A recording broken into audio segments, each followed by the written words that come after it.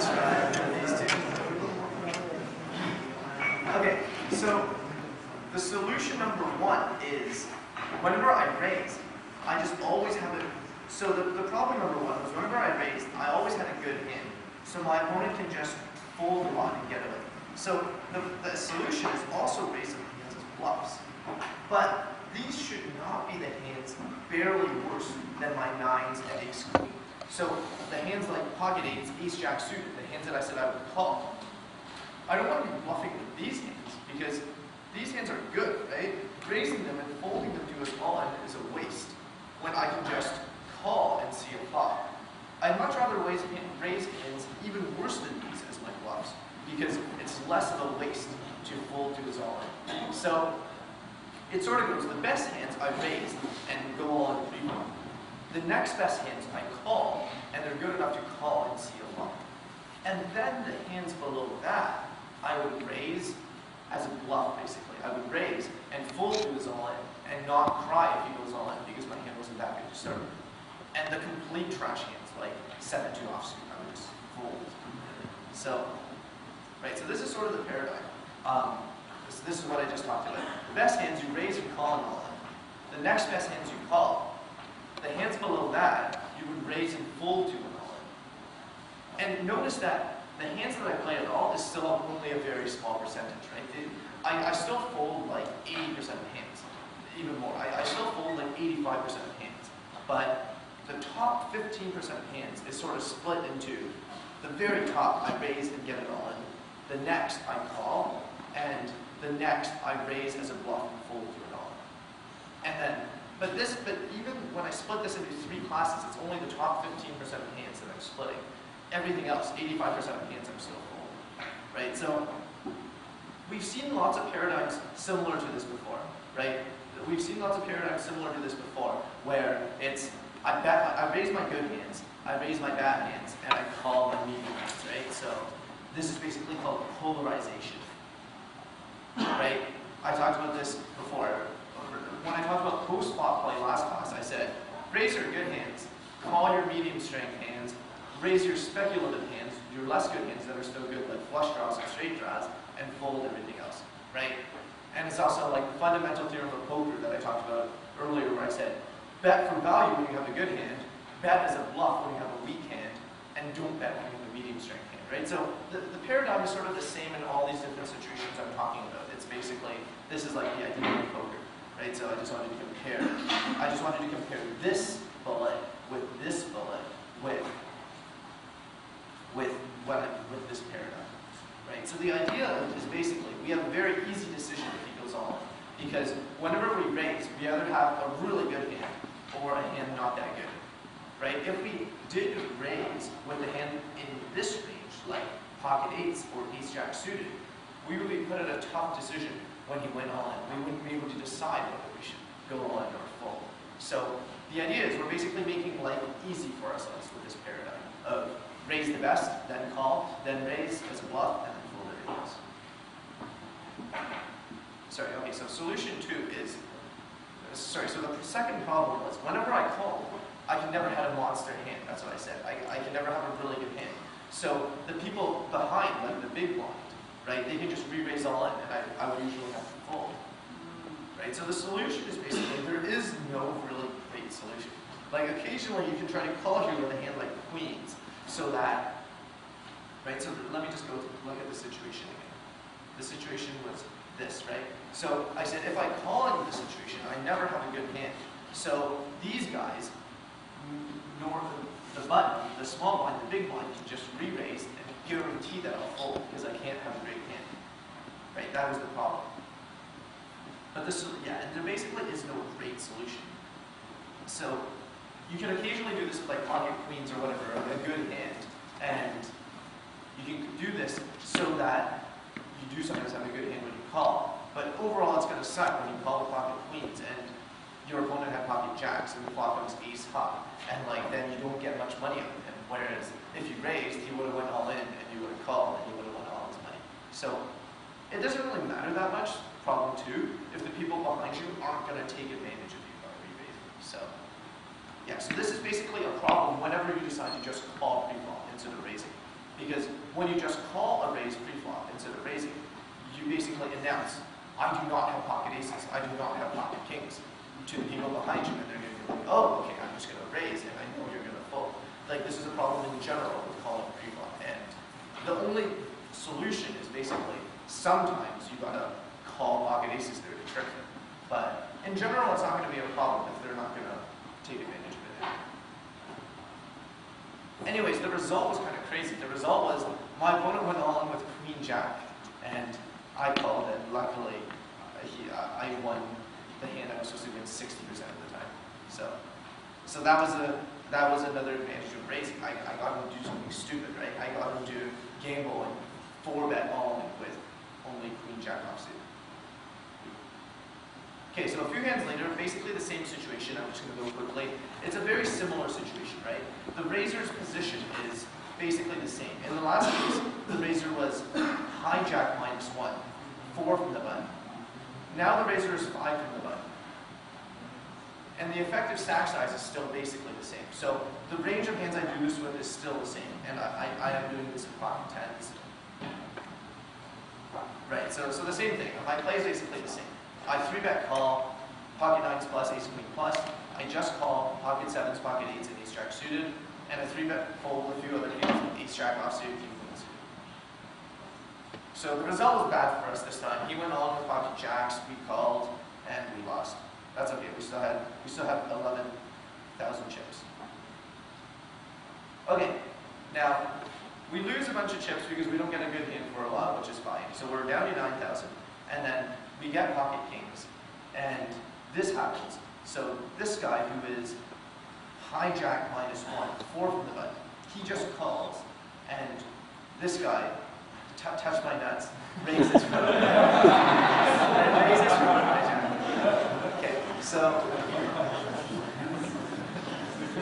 So with pocket kings, we're obviously going to go all in, but that's not the important question, right? The important question is what's the range of hands we're going all in. So once again, it's all in or fold, and I'd say in this situation, it's about pocket 8s or better, ace jack suited or better. So yeah, so I'm not going to include king queen offsuit here, so it's a bit tighter than before. So the limp changes things a lot. So the limp, right? Remember what that meant. The limp meant calling when the pot wasn't raised yet, usually a derogatory term because it's usually not a good play. So this changes a lot because the pre-flop raiser is opening a lot less when there is a limp on it. If there was no limp, if this guy did not call and this guy just raised 1,500, I'd go on with a lot more hands. I would probably add hands like pocket 6s, pocket 7s, ace jack offsuit, king queen to my range. So anyways, the result was he called with ace jack suited. I think it's borderline. I think it's fine. I think his equity is around 0, not negative, not positive, and we do win. Okay, next hand. Next hand, the cutoff raises. I have pocket 9s, and I do raise. Yeah. In the previous hand, if someone actually just called, is it possible that you know that if you just call, there will be someone raising him? And then in that case, if he has a monster hand, he can re-raise that guy. Is that possible? Yeah, that is possible. So this ABT707, if he has like pocket aces, this is a reasonable play if he knows that when he just calls, someone will raise him. That is reasonable. But in general, like, this assumption is a bit off because people aren't just going to raise you for sure. And like the thing is, you need such a good hand to do it with, right? So basically, like, even if you get raised, like if you re-raise, you're basically giving away the fact that you have aces because you never really want to do this with a hand not aces, right? So it's just hard to play balanced when you do this. Like, yeah, I mean, sure, occasionally you'll get paid off when you do this with pocket aces and someone raises you. But I mean, like, you're basically giving away that you have pocket aces anyway. Because, like, you wouldn't do this with ace king, right? Because you don't want to give the small blind, you don't want to give the big blind a chance to see the flop for free with 7-2 offsuit if you have ace king, because your chances of losing to any 2 cards is so very high. What about if he raises and then you just call, and then pretend that you have a weekend and just slow play your aces, because that will give you a higher, I guess, that will give you a higher $5, because other people wouldn't know that you have a pocket X, and then then if you see a good flop, then you probably can leave the flop. Yeah, okay, yeah. What you're suggesting is reasonable if your opponent likes to bet and likes to bluff. But, I mean, there's also the situation where, like, say your opponent had pocket jacks, right? If he might just raise and you call, and the flop might just come like queen 3, and he might just check and never bet again. Whereas if you just raised in the first place and he re-raised, you would go all and he would have called, and you would have won all his money, right? So if you have a really good hand and your opponent likes bluffing, then yeah, just by only checking and calling, you can get him to put in a lot of money. But for every opponent like that, there's also opponents who never like betting, but will call you a lot, in which case you're losing a lot by not betting with your good hands, right? So yeah, so it is a trade-off, but like just theoretically in general, just calling in the pocket aces isn't a good idea for the reasons I outlined. Yeah. So can you go over again why this range of hands is smaller than a limper? Right. Because he needs to be scared of the limper. So like, if there was no limper, he can try to steal the blinds with a wider range. Because stealing the blinds is easier, right? He only needs both blinds to fold. But when there is a limper, to steal the blinds successfully, he also needs the limper to fold. So he's not going to steal as much. Yeah. Okay, so we do win, and that's a nice double up. So the next hand, a lot later position now. Cutoff raises, and we have pocket 9. So we do re-raise, but once again, so this whole tournament, I happen to have very good hands in every situation. But let's talk about so let's talk about what my range is. So notice now, my range is a lot wider. Okay, so the first thing is I'm calling his own whenever I re-raise, because I've already put in a decent percent of the effective stack, right? The effective stack is only 12,000 because that's what he has. And my range here is maybe like ace 7 suited, ace 9 offsuit, king 10 suited, king jack offsuit, queen jack suited, 5 plus. So notice it's a ton wider than before. And the reason is because my opponent's position is a lot later, right? So I expect him to be stealing a lot more. Like in the last situations where I had the pocket 10s, my opponent was all the way over here. He's not going to be stealing that much because he has to go through all these people. But here, my opponent only has to go through 3 people. So I can make this, basically, I can go all in with a lot weaker of a hand and be profitable because he's just going to have trash such a large percentage of the time. Anyway, so I get lucky this hand. He goes all in and I do call. And I get very lucky after that flop where he even has the third drop. Okay, so we have a lot of chips now. And okay, so once again, so I get far in this tournament. I'm showing this tournament because I get far, and to get far, I have to always happen to have a good hand. But the important thing is, what is my range, right? I mean, I could have given a tournament where I didn't happen to have aces in all these situations, and I had ace 7, and I still called, but then I would have probably lost, and I wouldn't. So, anyways, so I'll say my ranges. So here, I raise aces from the button, and the small blind goes all in for about 12.5 big blinds. So the hands that I think I can profitably call with is about this. Ace 5 suited or better, ace 7 offsuit or better, king 9 suited or better, king 10 off or better. So the point is, notice that this is a very large percentage of hands. And the reason is because he knows that I'm going to try to steal the blinds very frequently, right? He knows that because I'm from the button. I only have to go through 2 people. So he knows that he's going to go all in a lot. And I know this because I know that he knows that I'm going to raise a lot. So I can call a lot because I expect him to be making this bluff very frequently. So this is my range. And once again, I'm just trying to give you lots of data points so that to help you extrapolate. So the result was he had ace 6, which I think is a fine play by him because he only had 12 big blinds. I think if he had like 15 big blinds here, it's risking too much, or like say like 17 is risking too much, but he wasn't risking that much. He had less than 12.5 big blinds, so I think his play is fine. Okay, next hand.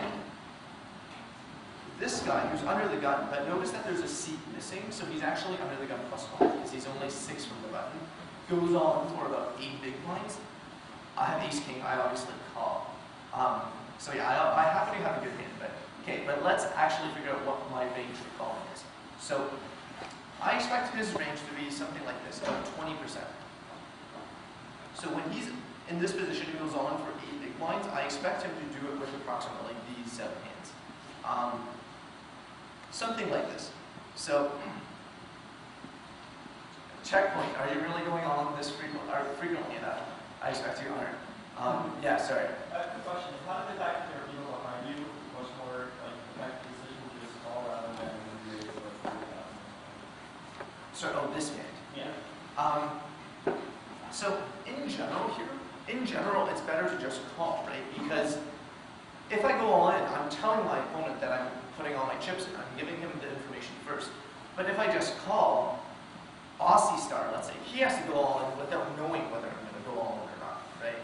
And then I can fold if I don't have a great hand, and go all in if I do have a But good in hand. like this situation where you have like you have a really good hand, but when you risk your pair like that, like you have behind you, like calling.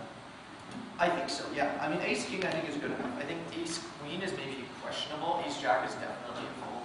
So if Aussie star goes all in here, I'm definitely calling with ace king. With ace jack, I'm definitely folding, and with ace queen, it would be a little questionable. And like with pocket tens, I'm probably calling. Pocket nines, I'm probably folding. Yeah. Pocket nines, I might call too, but yeah. So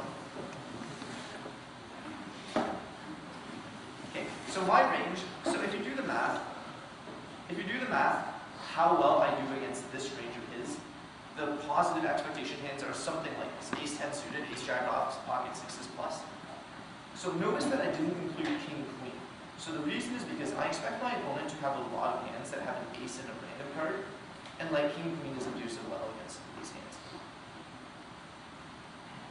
So, and also, when I said this was my calling range, I didn't include some hands that was positive expectation to call against his range, just because there's players behind, right? So even if I'm barely positive expectation to call this, one of these 4 guys could pick up a good hand. So that's what you were talking about. So that's a very good point. But anyways, I'm still calling most of the time when it's sufficiently positive expectation.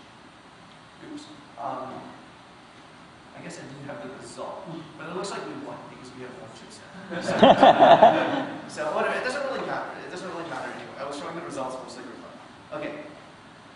Next hand is a hand that I get post spot. So I make it 23-45. He makes it 51-37. So the analysis, I basically have 3 options. I can fold, but my hand is probably too good for this because, once again, I raised with the button. So he knows that my range is 1. So he might not have a great hand and he's making his bluff. Option 2 is all in. This is good because it might bluff him off a lot of better hands like queen, jack, or whatever. But it's unnecessarily risky when option 3 is so good. So I'm getting good odds, right? I only have to call 3,000, and there's already like almost 9,000 pop when you include the antes. So I'm getting like 3-to-1 odds. And I'm also in position post flop, right, on the button. I also have a hand that plays pretty well post flop because I have a hand that's good enough to go all in when I hit a pair. Because we don't have that many chips left, right? If I call, the pot's going to be 11,500, and there's only 29,000 left to play for. So when I hit a pair, my hand is usually decent, probably good enough to go all in.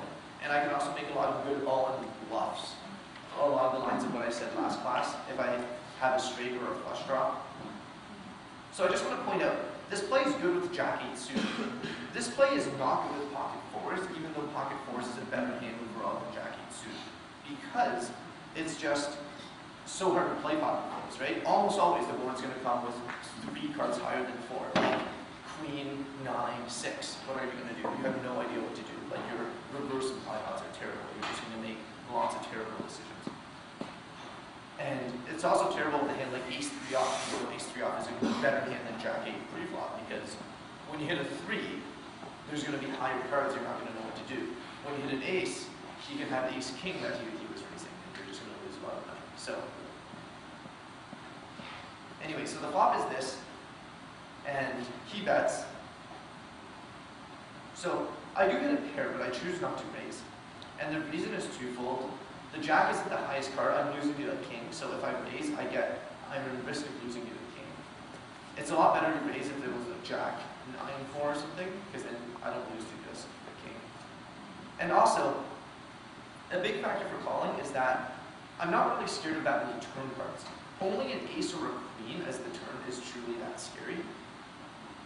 Compare this to a flop that was king 8-4 instead of king jack 4, then there's a lot more scary cards, right? If it was king 8-4, then any 9, 10, jack, queen, or ace will be higher than that pair. But since I paired the jack, there's a lot more cards that's scary. So I call. So I'm going a bit faster because I'm running a bit behind on time, I think. So he checks the turn. No need to bet. Once again, our hand is really just on the border of being good enough to bet, and there's not that many scary river cards. So, and if we bet, you know, he could have something like pocket queens that he's going to call with. Like when he checks, he probably doesn't have a king, but even then, I don't think I would bet because I don't think he's going to call me with weaker hands that frequently. And I think he will call me with like ace jack and pocket queens that do beat me. And there's not that many rivers I'm scared of. So river he checks again. I check. I think you could have bet this river for value, which means trying to get him to call with the worst hand. But I choose to bet. I choose to check. I think it's very borderline to bet, and I do win the pot. Okay, the next hand is pretty simple. I try to seal the blinds with the queen jack offsuit. I get 3-bet, rebased by this guy. I just fold. I mean, nothing much you can do here. Queen jack off is just not good enough, and I would fold. I would call like queen jack suited, and I would probably raise something like ace queen and try to get all my money in pre-flop, and I would call. So the borderline of the hands I would go all in with is like ace queen, and it is a lot of chips. So yeah, I do need a pretty good hand to go all in. So like it's ace queen or pocket nines, and I would call with a lot of hands like queen jack suited, ace jack offsuit, pocket sevens. Anyways, I fold. Okay, this hand. This guy goes all in pre-flop, so he has about 7 big blinds. I call with ace-8 suited here, so here I actually don't have a great hand. Ranges. I would expect his range to be pretty wide, something like what I listed here. Because you know, he's in a pretty good position and he only has 7 big blinds. So his risk-reward ratio for sealing in lines is very good. So I would expect him to have any pair, any ace, any suited king, king 7 offsuit or better, queen 5 suited or better, queen 8 offsuit or better, jack 8 suited or better. Very wide range, basically. And my range for calling is about this. Ace 5 suited plus, ace 8 offsuit plus. So I'm going through it fairly fast, but I'm trying to give you lots of data points for you to see, and you can also always go through this after the class. Once again, I have to be careful of these 2 players behind. So if you notice something about ranges, so this is an important point. This is sort of theoretical, but if you look at his range, he includes lots of hands like 7-6 suited, 6-5 suited, 5-4 suited, small suited hands. Whereas my range is always big cards. So why is this? So this is theoretically makes sense, right? The person who went all in can have lots of small suited hands because these hands, like 5-4 suited, while they lose the garbage like queen 3 off, they still never do that bad against anything, right? So he has lots of hands that do similarly well against everything. Usually the bluffer will have hands like that, right? And the person who calls, it makes sense for them to have hands that are usually like ace 7 offsuit, where you're usually way ahead if he has ace 6, or like if he has king 7, or you're way behind if he has ace jack or something. So notice the way these ranges are constructed. He's got lots of small suited hands, and I've got mostly big cards that I call. Anyway, so he has king queen, but I happen to lose. That's fine.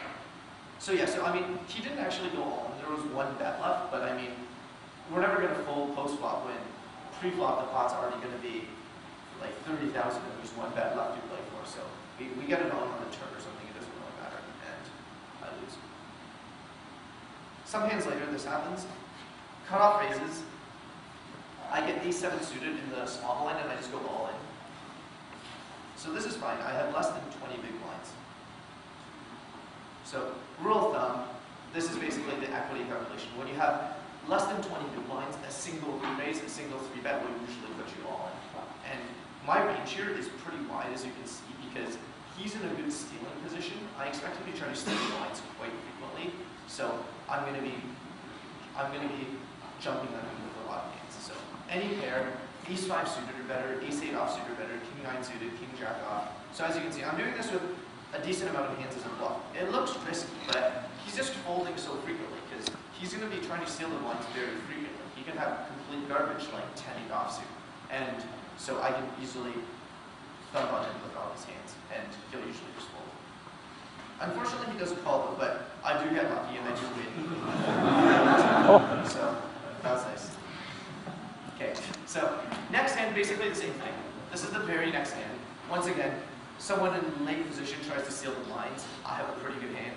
I re-raise just to get the fold. And he does fold. That's fine. So once again, my range here is basically the same as my range in the last hand. It's very similar. And yeah. Okay, next hand. We raise 10-8 suited from the cutoff to try to steal the blinds ourselves, but we get caught. The thing is, he has less than 10 big blinds. And if you do the math, it will be a positive expectation play to call here. So a rule of thumb is, when the effective stack size is 10 big blinds or less, you usually can't fold to it all in after you've already raised. Because you've already put in such a high percentage of the effective stack.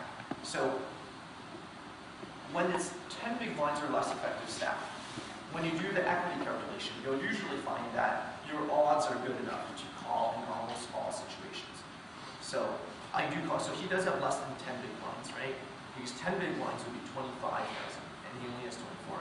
Yeah, so I do call here,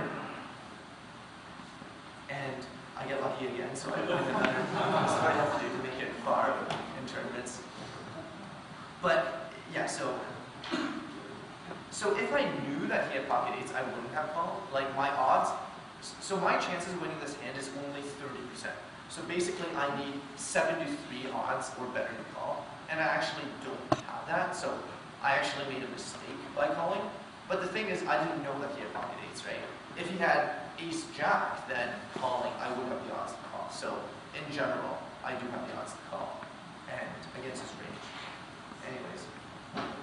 But yeah, but the point is, 30% is not that bad, right? So, like, 30% is like almost a third of the time, right? Like, it's not that bad. The point is like gambling pre-flop is, you need to do it a lot more when you have odds, because your odds are just good enough, and you're never that bad. Like 30% is a lot more frequent than you might think. Okay. So the next hand, I raise ace jack offsuit from the hijack, and both blinds call. Okay, so the flop is pretty good for me, and they both check, which is pretty normal, like I talked about last class. And I continuation bet very small. So the pot, it's unfortunately kind of hidden. So the pot is 21,000, right? 18,000 plus 3,000 is 21,000. And I only bet, like I said last class, you should usually bet a half of the pot. But in this situation, I bet more close to a third of the pot, even less than a third of the pot. So why is this okay? So there's basically 2 reasons, or 3 reasons, I guess. So there's not many scare cards that come, right? My hand is pretty good. Like if they have king jack, they're drawing, they can't hit anything to beat me. So it's okay if I give them good odds by betting small, because my hand is very good, and there's not many outs that you have to hit me, right? Compare this to a jack 8-5 flop. If the flop was jack 8-5 instead of ace 8-5, my hand is still good, but a hand like king queen now has 6 cards they can hit to beat me, right? But if the flop is ace 8-5, a hand like king queen does not have any ways to beat me on the turn. So, yeah. About that, Yeah. Isn't it true that you also have another 3 outs or things? Right. I mean, in this case, I have another 3 outs to my jack if I lose. Right. So it's the same situation basically. So in this situation, I'm losing to ace king and ace queen, but I have 3 outs to hit my jack. In the other situation, I'm losing to pocket queens and pocket kings, but I have 3 outs to hit my ace. So it's similar situations. The only difference is in this situation, against bad hands like king queen, I'm very safe. But if the flop is jack 8-5 against even like king 10, they have 3 outs to hit a king 8. So usually on ace high boards, your hand is pretty safe because no higher cards than the ace can go. So I bet pretty small. right? And also, another factor for betting small is I don't need to try to bet to build a big pot, because I can get all their money into the pot even by betting small, right? I can just bet this small and then bet this small again on the turn, and bet this small again on the river, and the pot will grow exponentially and it'll get all their money in. So unfortunately they both fold though. Okay, now this hand, I'm in the small blind with Queen 4 suited, and effectively we only have 10 big blinds, right? Even though I have 50 big blinds, he only has 11 big blinds. So I'm basically counting this as 11 big blinds because that's the effective stack size. And yeah, so if we deduce that, we can go on with 10-8 offsuit here probably. So Queen 4 suited, it's a similar analysis, so this is definitely a profitable play. Result was he folds, which is good. Okay, then the next hand we try to steal. We try to steal from the small blind with Jack 10 offsuit.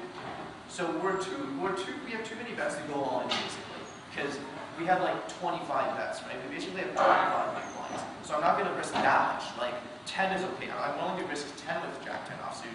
15 is okay. I'm willing to risk 15 with Jack 10 offsuit, but this is 25. It's just too much. So I'm just going to raise small and see what happens. And he goes all in. So, I mean, yeah, I guess I have to fold. So I guess my steal attempt failed. That's okay. What's my calling range against his all in? Ace 5 suited plus, Ace 7 offsuit plus. So it's still not that narrow. I'm still willing to go all in pretty frequently, right? The reason being, he knows that I'm going to steal often because I might have to get through one person who steals blinds. And I know that he knows this, so I know that he's probably going to go all in pretty often. So even at a hand like Ace 5 suited, it's okay to gamble for 25 big blinds when I know he's going to be defending against my steals so frequently. So yeah, that's about my calling range. A few hands later, I try this again with a much worse hand. Unfortunately, it doesn't work again. Okay. Anyways, so okay, that's the end for this class. Next class, I'm going to show more hands. So this is basically, I'm nearing the final couple of tables now. Next class, I'm going to play through every hand of the final table and even talk about hands where I've folded. And it's going to be even more hands and less theory in this class. But I hope you like this actual seeing people's actual hands.